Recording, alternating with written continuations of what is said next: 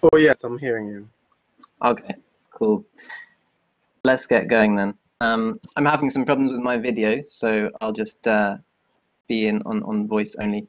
My name is Julian Boys. I'm a PhD student in the SOAS Economics Department. Welcome everyone to this latest webinar in the series co-organized by the SOAS Department of Economics and the SOAS Open Economics Forum. You can follow the OEF and the SOAS Economics on social media and use the hashtag economics of COVID if you want to tweet about today's event. We are delighted to have Keston Perry with us today to speak about the impact of the COVID crisis on the resource exporting economies. Just to briefly introduce Keston, he worked in government and as a consultant for international organizations before completing his PhD at SOAS as well. He is now a lecturer in economics at the University of the West of England, and his research interests include industrial and energy policy in resource-rich countries, with a focus on Latin America and the Caribbean in particular. He has an excellent recent paper on Haiti, which you should all check out, and I'm really looking forward to hearing him speak today. He'll speak for about half an hour, and feel free to write any questions you have in the chat box as we go along, and we'll collect those and put them to Keston at the end in the final half hour, and have some time for discussion and some back and forth on those. So yeah, take it away, Keston. Thank you very much. Thank you, Julian. I'm actually really looking forward to this session today. We are in a very peculiar period, I guess, maybe in global history. I don't want to be too presumptuous, but we are in a very difficult period. And as a Black academic and as a human being, I think it's important to recognize what is happening right now in the United States, also here in the United Kingdom. I don't think we could have a discussion today like this without offering some form of solidarity with Black men and women who have experienced anti-Black racial violence, and who face, like myself, face the specter of white supremacy that is plaguing the world at the moment. Having worked in the United States, and much of my family residing in the United States and the Caribbean, and having had experiences as a marginalized worker, as a member of the LGBT community, as a working class scholar and immigrant in the United Kingdom, I think it's crucial we reflect on the current moment, which demands all of our attention. George Floyd and Ahmaud Arbery were both brutally killed at the hands of police in the United States recently. In the UK, we know all too well the countless number of Black people held in police custody who have met their deaths prematurely, perpetrators of which have got off scot-free without prosecution. Belly Mujinga, who was on duty as a train station worker, met her death after being exposed to the coronavirus as a Black woman and mother. We cannot say for sure without release of video evidence and reports of the investigations by British Transport Police. It is awfully painful, yet many questions and serious concerns are outstanding in this matter. We cannot ignore the just released report showing Black and ethnic minority people are dying at disproportionate rates from COVID-19.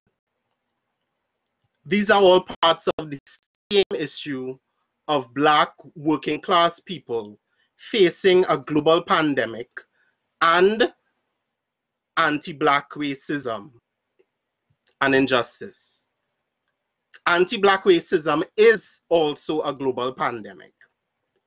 We cannot simply claim in solidarity or send thoughts and prayers, but as economists, as members of society, as members of a global community, we must work towards not only diagnosing and understanding these problems, but dismantling the systems and structures that exist in every sphere of social life that lead to the untimely death and violence meted out by the state against Black people here in the UK and in the United States, that cause many of us to live shorter lives, have fewer opportunities, less support from institutions of state, and less justice. Being Black and working class in these societies can get us killed, no matter how well educated or high skilled we might claim to be. To invoke Angela Davis, in a racist society, it is not enough to be non-racist. We must be anti-racist. According to James Baldwin, how much more time do Black people have to wait to get justice? I want us to take a moment to just reflect on those words and understand the subtle ways or not so subtle ways that each of us might be contributing to this particular problem.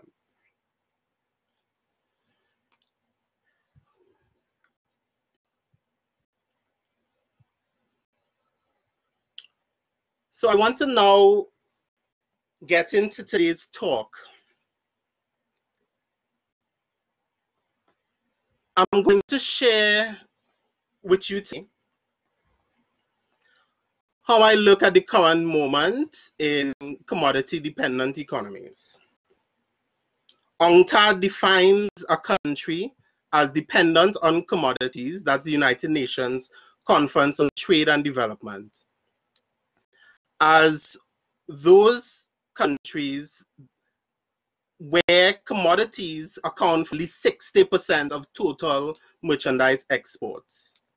In its 2019 State of Commodity Dependence Report, UNCTAD shows commodity-dependent countries increased between 1998 and 2002 from 92 to 102. Between 92 to 102 between 1998 to 2002. They now stand at, in 2007, about 102 of 189 of the world's countries, or 2/3 of developing countries which are reliant on commodity exports. Commodities include items or articles like wheat, grains, and agricultural products, to minerals like iron ore and copper, to fossil fuel energy like coal, petroleum, oil, and natural gas. I'm mostly concerned here today with the latter two set of commodities and the interaction, global political economy dynamics, and internal political and institutional structures. I think there's a really interesting report by the Food and Agricultural Organization on agricultural products and the effects of COVID-19 on the agricultural sector across the world. It's called Channels of the Transmission to Food and Agriculture. I want to point out as well, I differ somewhat from UNCTAD and other scholars regarding some of the determinisms they espouse associated with commodity independence. As I show in a recent paper, which is under review at the moment, that compares the performance trajectories of two national oil companies in Bolivia and Trinidad and Tobago since 2011. I agree, however, that commodity dependence has implications for long-term development. Even before COVID-19, there were several significant vulnerabilities to which these countries were exposed. Since commodity exports are the primary means of foreign exchange earnings, which are currently drying up, with little access to new facilities like dollar liquidity swap lines that have been opened up to a few countries. Not many of commodity-dependent countries for various reasons. I think the most prominent of which is the fact that they're prone to macroeconomic volatility and there's a low level of confidence among big dollar investors. Only Brazil, so far as I understand, among this group has been welcomed to this very exclusive club of swap line recipients. Finally, specialization in resource-driven exports also creates exposure to macroeconomic instability and erratic revenues that the COVID-19 pandemic has only exacerbated. Oil and commodity prices have sharply declined.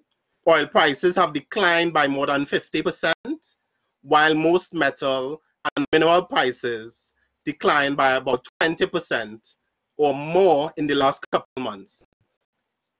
New analysis released just last week by UNCTAD is showing that commodity exports to China could plummet by 15.5 billion US dollars to 33.1 billion in 2020.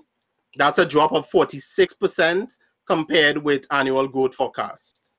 This major decline is projected to be between 2.9 billion and 7.9 billion dollars, which would constitute a 9% loss in terms of annual growth rate in those countries reliant on primary goods exports.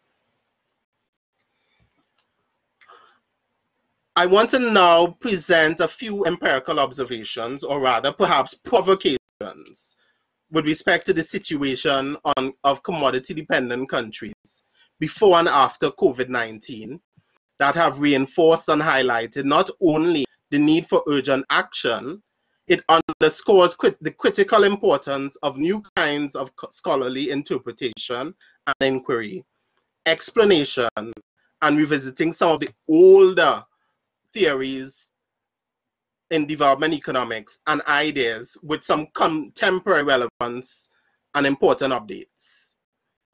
I will cover three empirical themes, which I refer as the triple threat crisis, and realities that have converged and that are negatively convulsing these commodity-dependent countries today. The first is debt and financialization. The next is what I call an existential demand crisis. The third is the looming specter of the climate crisis and implications thereof. I will not draw or offer any particular policy recommendations because it's my firm view that these matters are up for consideration and part of broader political and deliberate and democratic consideration, over which I think an academic cannot be presumptuous to claim any intellectual advantage. Debt and financialization. Since the global financial crisis of 2008, and especially after the 2014 commodity slump, debt has been worsening in the political realities of many of these countries. Between 2008 and 2017, external debt of 17 commodity-dependent countries increased by more than 25% of gross domestic product. In Mongolia, which is an extreme case, the ratio of debt to GDP skyrocketed from 39% to 245% of GDP. Heavily indebted exporters of primary resource products are likely to be on the front line of debt-related pressures from the spread of the coronavirus, particularly in the face of declining foreign exchange reserves. Mongolia, Angola, Gabon, and Zambia face worsening debt positions and exposure. Debt exceeds 100% of GDP in Djibouti, Eritrea, Mozambique, Republic of Congo, and Sudan. After 2008, interest rates fell close to zero that enabled many commodity exporters to take on additional government debt, that increased from 51.1% from 2008 to 62.1% in 2009. On average, debt to GDP in African commodity exporters increased from 4.6% to 57.8% of GDP. Sorry, let me repeat that. Additional government debt in African exporting countries increased from 51.1 to 62.1% from 2008 to 2009. And in Latin America commodity exporters, it increased from 48.6 to 57.8%. Before the coronavirus, international currency reserves had been growing at a higher annual rate than short-term debt. The 2017 UNCTAD report indicated that debt levels were returning to levels not seen since the 1980s, during which, of course, you would know many of these countries, especially in Latin America and the Caribbean, experienced major debt crises. After the global financial crisis, storing up international foreign currency reserves was used as a mechanism for self-insurance against downturns, and having diverted resources away from basic public goods provision, larger public investments, long-term fiscal outlays in diversification projects. Despite a pickup since 2016 in these reserves, as commodity prices had momentarily stabilized, the current levels of reserves show reduced capacity in these countries to manage the COVID-19 external shock. Much of the growth in reserves occurred through borrowing rather than through export revenue increases. Many of these countries have experienced a rapid buildup of private debt in reserve currencies and increased penetration of their markets by non-resident investors, foreign commercial banks, and other financial intermediaries, as well as allowing the allowance of their own residents to invest freely abroad. There are several mechanisms via which this has been occurring. In the case of Chile and Trinidad and Tobago, though the report by UNCTAD just released last week shows in the case of copper, Chile may experience or recover faster than the other mineral categories, or even oil and natural gas. And this is because of the potential demand increase that the forecast will happen in China. However, Chile is also experiencing a social crisis and political crisis to some degree. And so that would have certain nuanced effects in Chile. In a recent paper, I have argued that, which is also under review, that the Inter-American Development Bank, which is the largest multilateral creditor to the region, have used a mixture of carrot and stick measures to promote a variety of, or the accumulation through the variety of financial and debt instruments. There has been also a strong shift in the ownership of central government debt, including public external debt from official to private creditors, and several commodity index traders that have become more prominent since 2008.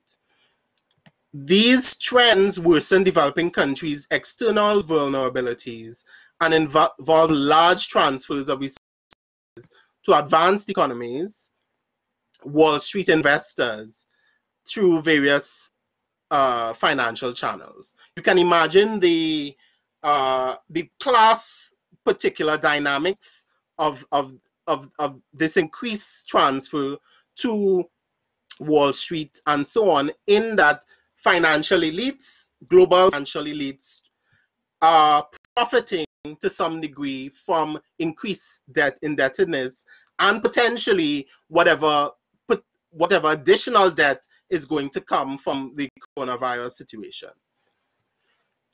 External demand crisis. One of the implications in the last decade we have seen, and which the COVID-19 pandemic has revealed more than anything, is that the demand for hard commodities over time is going to differ sharply from before. Demand for oil has evaporated almost overnight. According to the International Energy Agency, demand is forecast to shrink by 2.1 million barrels per day for the first half of 2020, 29 million barrels a day lower than a year ago in April alone, and a record of 9.3 million barrels per day lower in 2020 than 2019 as a whole. Before now, the International Energy Agency, the IEA, had anticipated global oil demand, which had risen on average by 1.5 million barrels per day each year in the past decade, would reach 100 million barrels per day in 2019, and they would only begin, this particular increase would only encounter slower growth from the year 2025. Since the Second World War, this current period is projected to have the largest decline in energy demand of about 6%, which represents the entire demand equivalent of the economy, or 7 times the decline after the 2008 global financial crisis. Based on these observations, it appears that we have entered a period of existential demand crisis for hard commodities, especially fossil fuels. These patterns will be different for various countries depending on the structure of their commodity sectors, of course. Countries that rely on fossil fuels as compared to minerals like lithium or iron ore, for instance, may continue to experience downward demand trends. That is, of course, taking into account how volatile capital flows and financialization affect their capital and institutional structure. In other words, those countries that continue to integrate with the global financial system and architecture, or which have reached a point of what I call intensive integration, would continue to experience this worsening scenario and worsening prospects. The consistent demand uptick we saw during the 2000s, that's from the early 2000s, from maybe 2003, I think is the time frame, to about 2008. And there was an uptick again after the financial crisis in 2009. This is covered in a recent book by Nicholas Jepson, which I think is a really interesting book. But I want to suggest that it is not going to return to those levels seen during the 2000s. And therefore, we can brace for much lower demand for this reason, particularly because of trends prior to and since COVID-19. Some scholars have for some time discussed the idea of peak oil demand as an empirical construction of the lives of commodity-dependent countries. However, unlike this particular idea, which was coined first by Marion Hubert, and it represents a bell curve of rising production and a period of maximum extraction point of petroleum, after which there's a terminal decline. I want to complicate this a bit.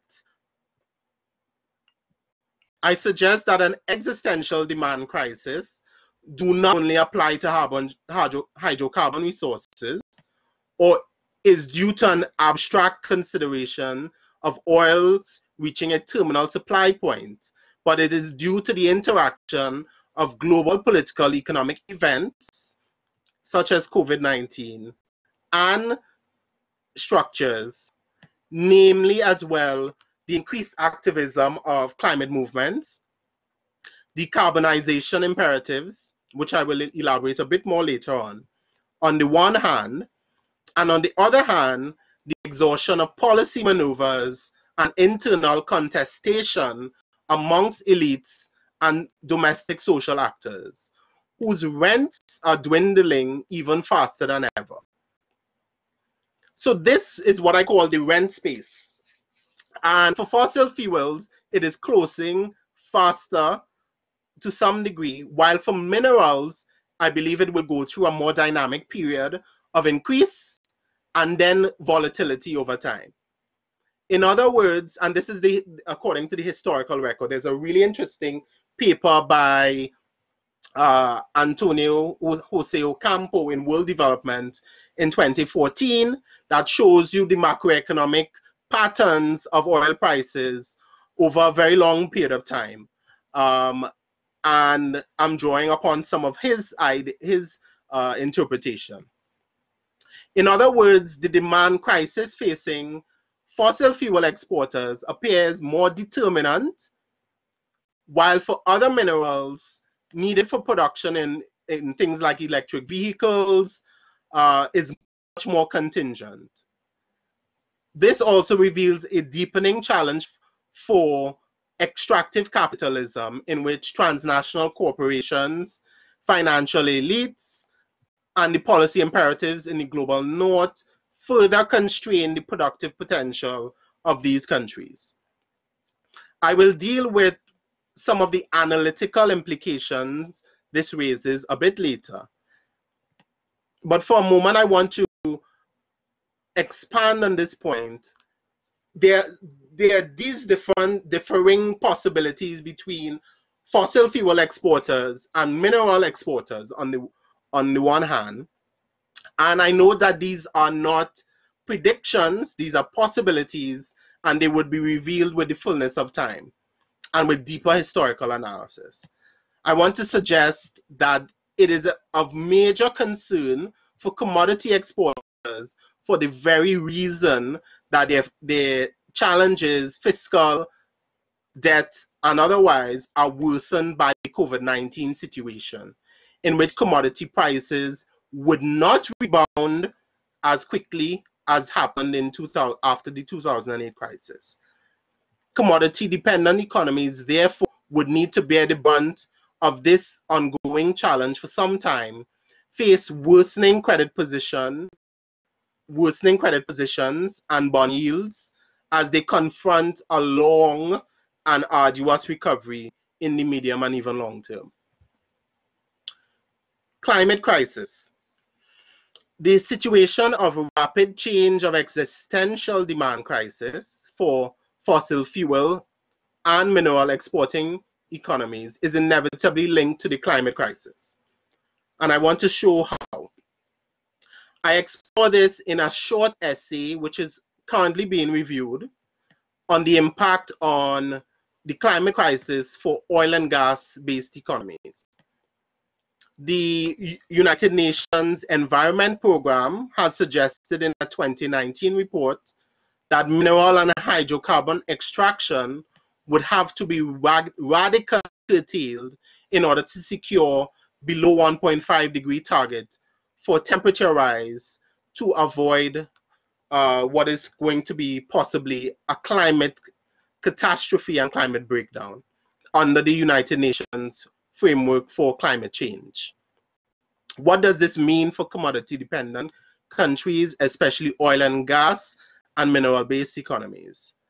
The impact of the climate crisis, and I'm going to wrap up soon.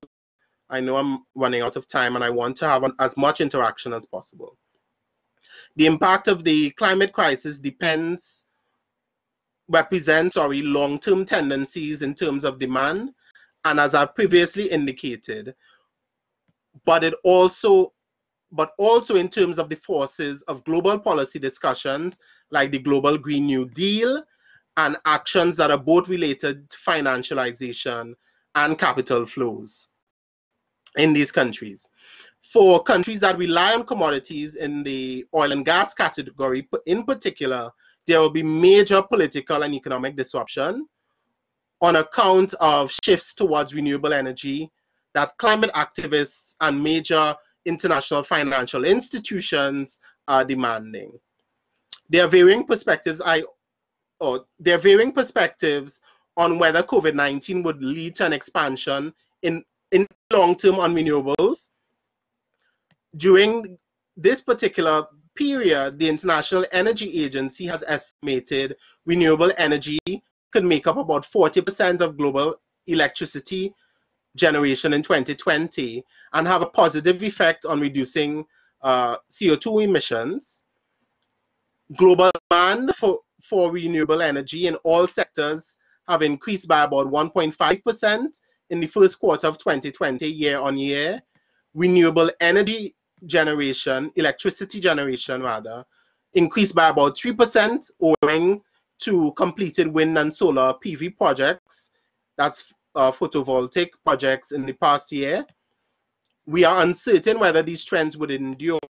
Another perspective, which is a good review, which was just released in Energy Research and Social Science by Syed Ihsan Hosseini, suggests that COVID-19 would lead to austerity in many countries and delay implementation of new renewable energy projects. He predicts that instead developing countries may switch to lower cost energy products, but I think the situation is uncertain.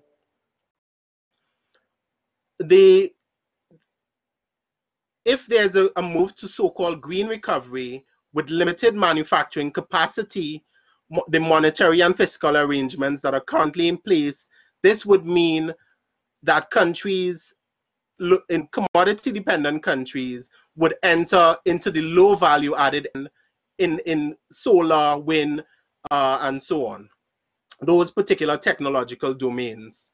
In any case, despite the very low achievement on the Paris Agreement in terms of limiting greenhouse gas emissions across most countries, this is advanced economies and developing countries, commodity exporters are in a particularly complicated position. They generate as much as 60 to 80%, and in many cases like Nigeria, 95+% of government revenues from oil and gas exports, which may have to be abandoned in order to achieve the targets under the Paris Agreement. This means at least 80% of all proven fossil fuel reserves will have to be abandoned by these countries. So while activists and I think proponents have largely targeted international oil companies and financial backers of fossil fuel companies, the collateral damage actually would be felt in commodity-dependent countries, especially oil and gas exporters. They have not considered how these demands for rapid changes by the Green New Deal, or whatever they want to call it, the green recovery and so on, and other such policies would affect fossil fuel exporters. Many of these countries are middle-income countries, and many of the people living in these countries, the populations mostly live in poverty, experience extreme poverty conditions. There's little attention being paid to these particular concerns. Because of socio-political structures, sunk investments, sunk capital investments, limited manufacturing capacity, institutional infrastructures, reduced fiscal policy space on account of financialization, and other such constraints, commodity exporting nations have been unable to grow renewable energy sectors. Their investments in renewable energy sectors, both private and public, are quite negligible. And there's an interesting paper by Lucy Baker on South Africa with respect to this, and on Ecuador by Guillaume Fontaine in Energy Research and Social Science. And their investments are largely based on speculative investments, which means if there is some sort of calamity, many of these speculative investors would, as they have during COVID-19, would rush out and leave those countries in particular dire straits. So many commodity-dependent countries, because of their increased integration into global financial architecture, this is more pronounced, I think, in Latin America and the Caribbean than Africa sub-Saharan Africa. And they have not been able to take advantage of the so-called renewable energy revolution that many of the Green New Dealers are promoting as beneficial to all countries across the world. This is just not the case. Their insertion in the global economy through monetary, financial, and other institutional channels have created massive vulnerability and volatility that disable them using domestic capital for renewable energy investments. I have been hard pressed to find any oil and gas producing country which has been successful in renewable energy expansion. But there's a very interesting proposition that I want to point out before I come to receive your questions by scholars, some on the left and some not so much on the left.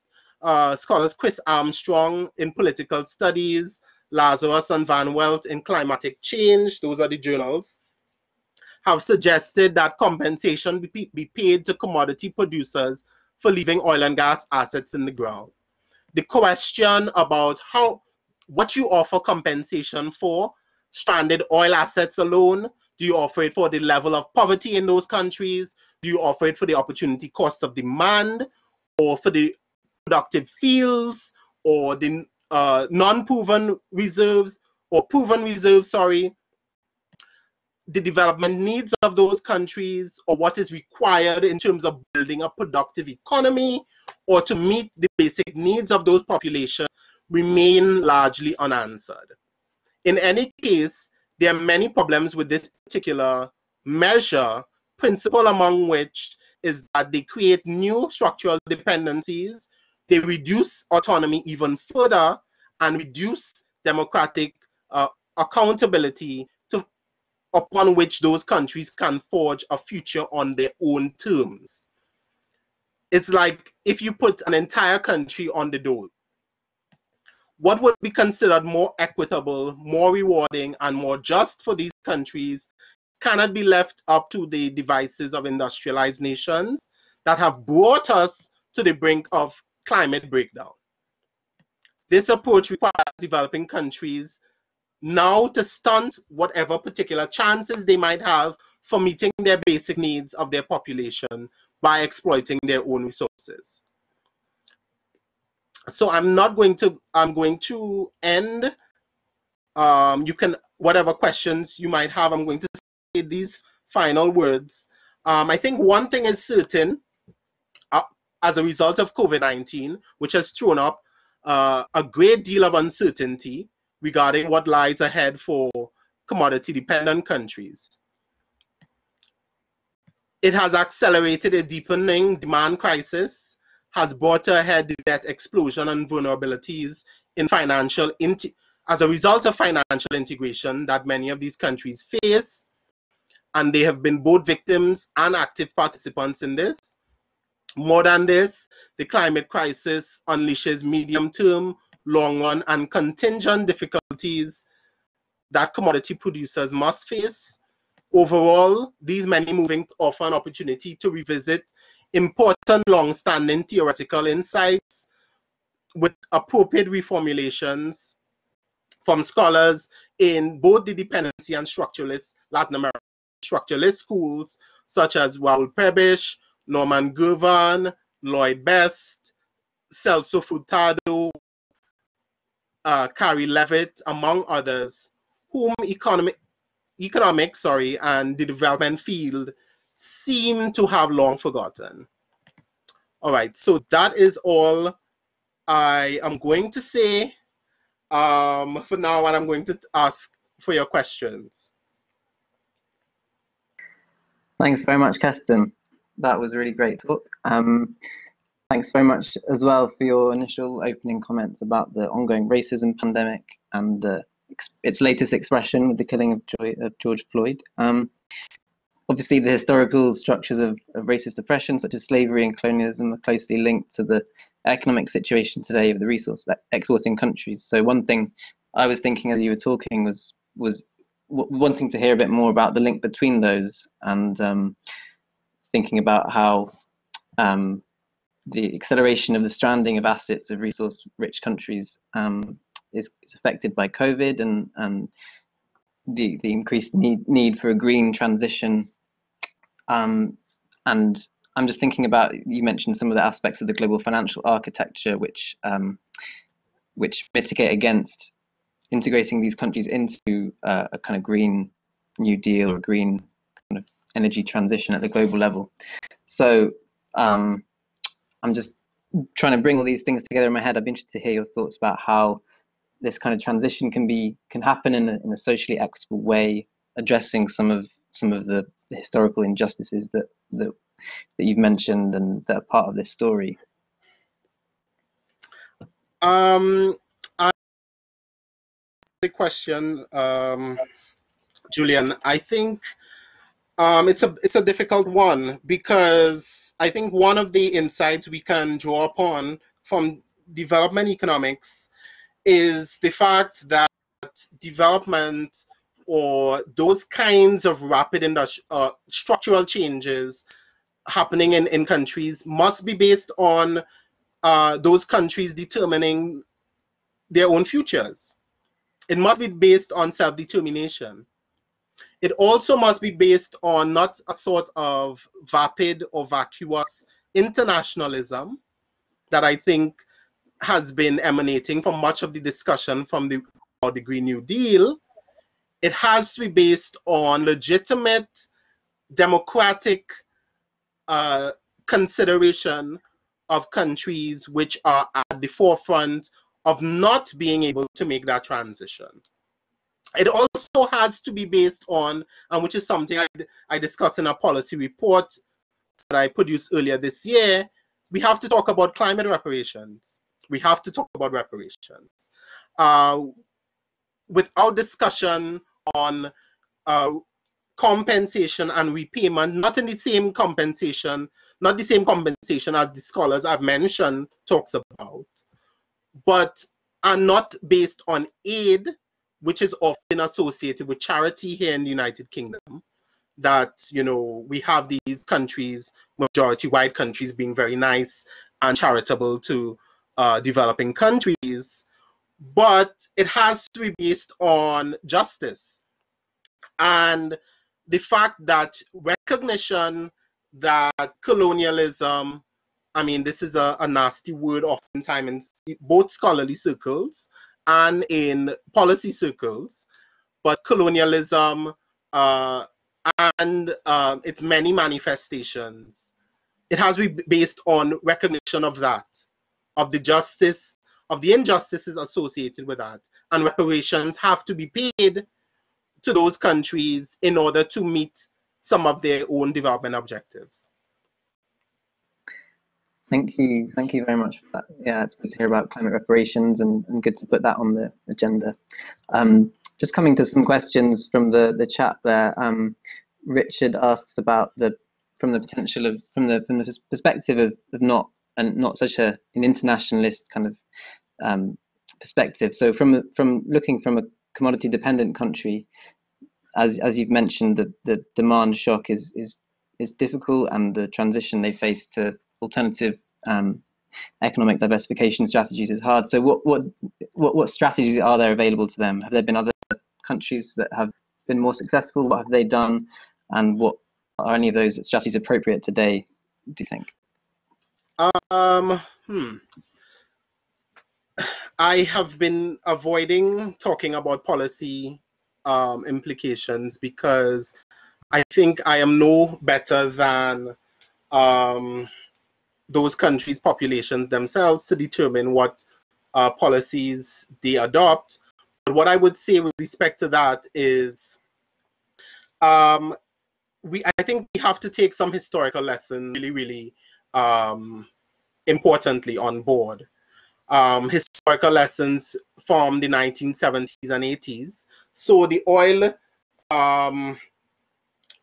producing economy export OPEC countries in 1970s and 80s was able to utilize some level of power so that countries can utilize at the point in time the commodity crisis that we experienced in the early 1970s in order to invest in state enterprises, in order to invest in their public sectors, in order to invest in their social welfare regimes and so on, distribution and so on. And they were able to utilize the space that was created by that particular crisis in order to do many of those things. As we know what happened with OPEC, and OPEC is now more or less, apart from Saudi Arabia, is not as powerful as it used to be because, as I mentioned, what has happened, the financial integration that has happened since the 70s and so on, in which American capitalism has come out on top, sorry, compared to other countries which are really experiencing great difficulty. I think we have to take some historical lessons on board. We have to sort of reinterpret some of what has gone on in the past, and OPEC, which is seen as a bad player in the global economy. We have to sort of think about that again and understand what happened in that period to allow a little more autonomous approach to development compared to what's happening now. I think it is bleak. So one of the questions was that it is bleak. I don't know what is going to happen. I'm not going to be presumptuous to say that. There have been in the 2000s, so Brazil, I think a good paper by Elias Alami shows Brazil has been able to use some form of capital control in order to address the outflow of capital. But the challenge with that is that that's tweaking around the edges, as opposed to the sort of systemic and emancipatory change that many of these countries need to get out of the pattern of cyclical business cycles and the perturbations that are associated with them. Thanks for that. We have another question a couple of questions from Fava. She asked, perhaps you can see it there, can you speak a little about the variations within commodity-dependent countries in relation to the rent space that you mentioned? Perhaps just to elaborate on that concept a bit and how it links to the discussion. And then again, coming back, what do you think about the degrowth, the idea of degrowth, and how does that provide any potential positive prospects for resource exporters? All right. First question, with respect to the rent space being shrunk at the moment as a result of the reduced amount of rents, as a result of the outflow of capital and so on, the limited ability for countries to extract rents from big multinational corporations or transnational corporations.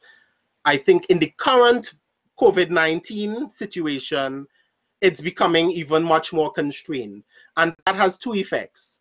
So one, at a domestic political economy level, elites are hard pressed not to be able to, they don't have access to those rents. There are fewer rents for them to contest, so they are actually in competition with each other for the very few rents or the dwindling rent space that exists.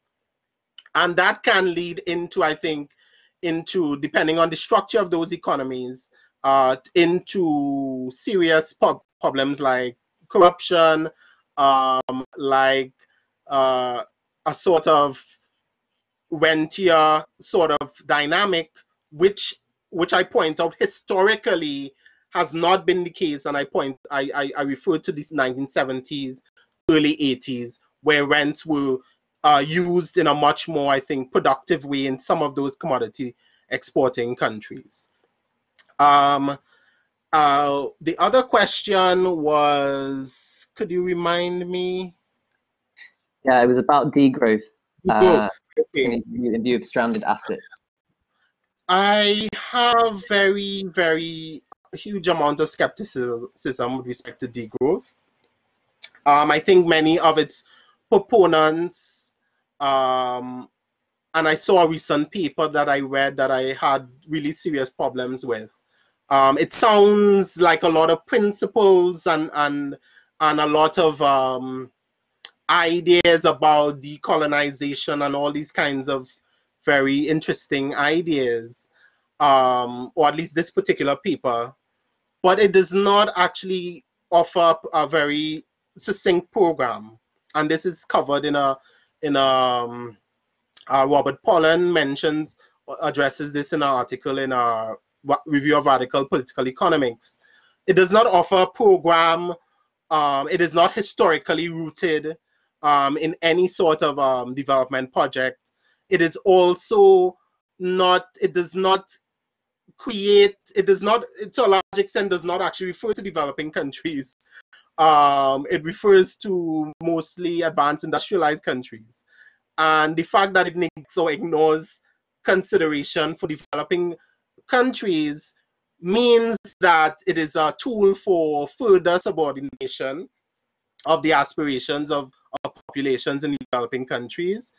And it is also a red herring to some degree for to not take the sort of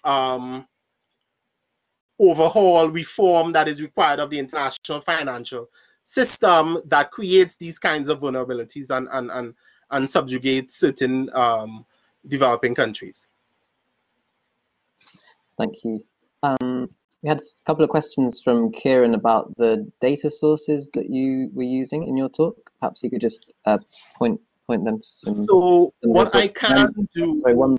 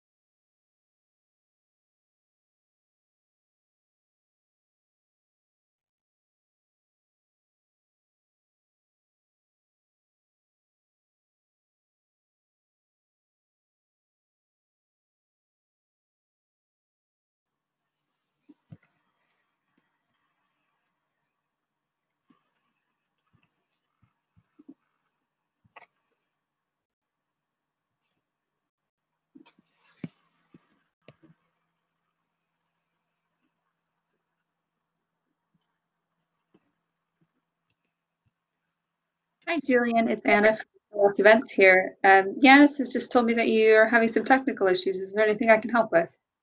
Yeah, it just cut out. I think looks like everyone left and is now kind of rejoining. Okay. We've lost Keston, so I guess we'll just think wait I've for him. just Oh, I you think might I have see to Preston join. rejoining. Yeah, Right, yeah, sorry about that. I'm not sure what would have caused that. no problem. These things happen. Okay. Hello. Sounds like we're back online. Yeah, I think my connection was lost. Okay. All right.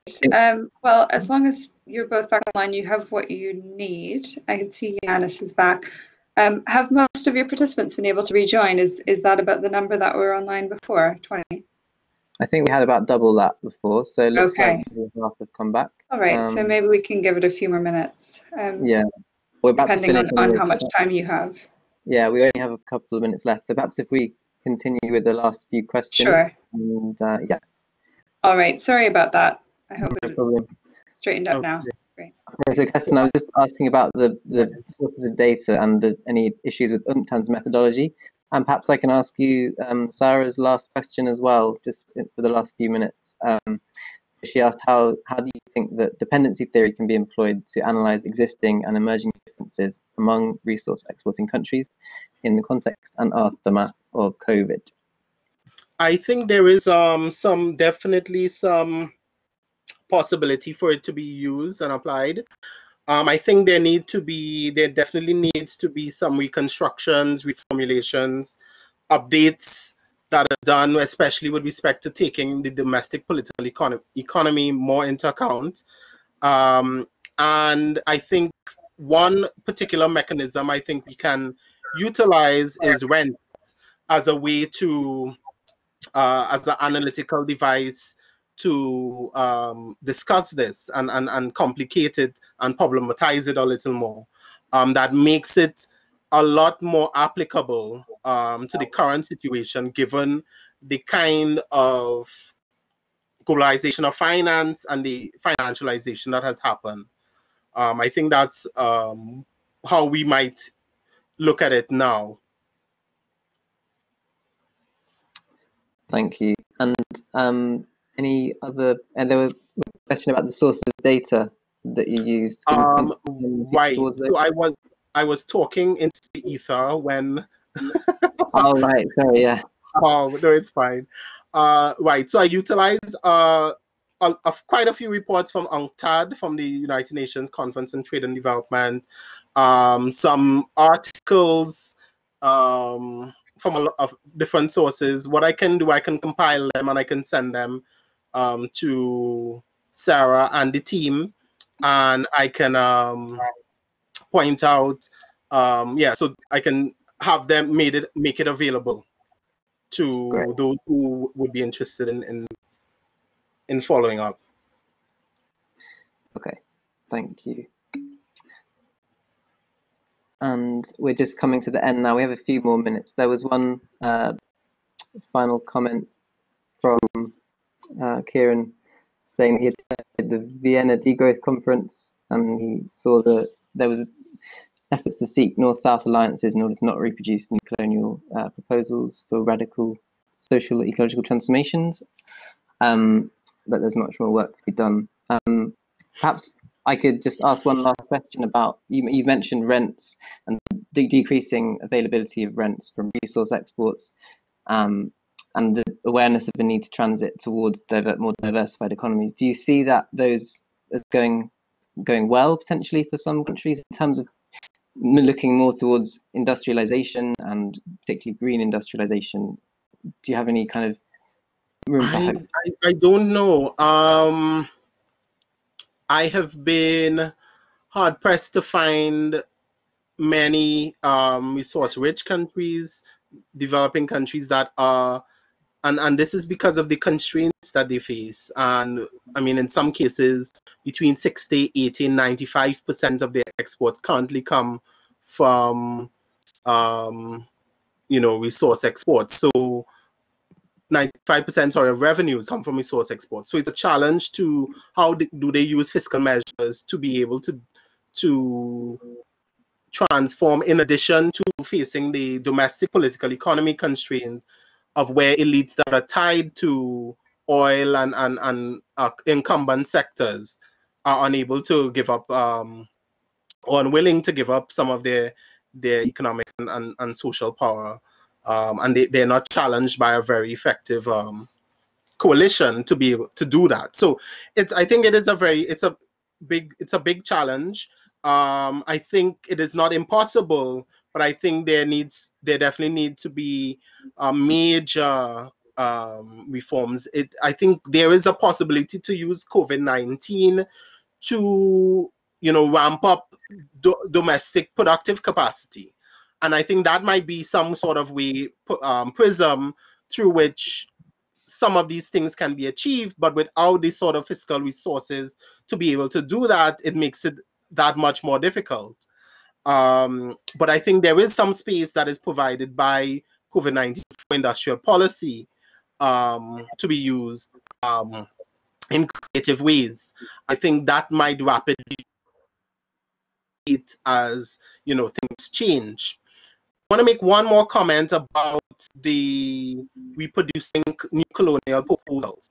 I think that could be that is interesting, and I'm open to see some more information about that. I remain skeptical insofar as many of these ideas are not grounded in the realities of developing countries.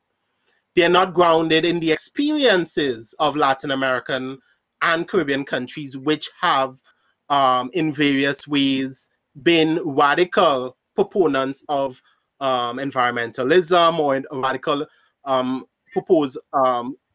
proposed and utilized radical solutions in the environmental sphere. They're not, and so that is where, from an intellectual and an level, and even from a cosmological, metaphysical level, it is not these ideas that are often, created in the North, do not actually speak to those particular realities. So I think we have to be very careful about the rhetoric of appending colonial sort of hierarchies and so on, and be a lot more critical about that. Okay, thank you very much. We have to leave it there, but thanks so much for your presentation and the discussion. I've gained a lot from it. I'm sure everyone else has too. This webinar should be available online for people to catch up with afterwards, and as our previous talks in this series. And I'd just encourage people to tune into forthcoming talks by Alfredo Sadfilu and Ndongo Samba Siala, who'll be talking about crises of global neoliberalism and the Africa Rising narrative, respectively.